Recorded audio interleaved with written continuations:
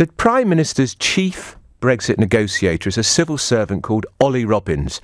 He's often there in the background, about 6'4", 6'5", one of the tallest civil servants I've ever clapped eyes on. She thought he was doing such a great job, the Prime Minister, she signed off on a bonus for Mr Robbins of between £15,000 to £20,000. That's on top of his salary of around £142,000. So he is being paid the same as the Prime Minister. Plus, she thought he was doing so brilliantly, she gave him a £15,000 to £20,000 bonus.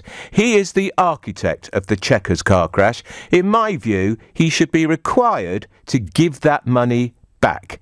Pronto, because he didn't deserve it in the first place. She shouldn't have signed it off in the first place. I thought we were going through a period called austerity. I thought there'd been a freeze on public sector pay. If you're a teacher, a nurse, a doctor, you'll certainly know all about that. And yet Mrs May thought it was OK to give Mr Robbins a £20,000 pay rise, a bonus that's on top of his salary, on top of his pay increase, on top of his gold-plated civil service pension, because she thought he'd done such a great job. I cannot recall in 30-odd years covering EU summits ever a Prime Minister being so roundly humiliated as Mrs May was last night in the home of The Sound of Music, one of my favourite musicals in Austria.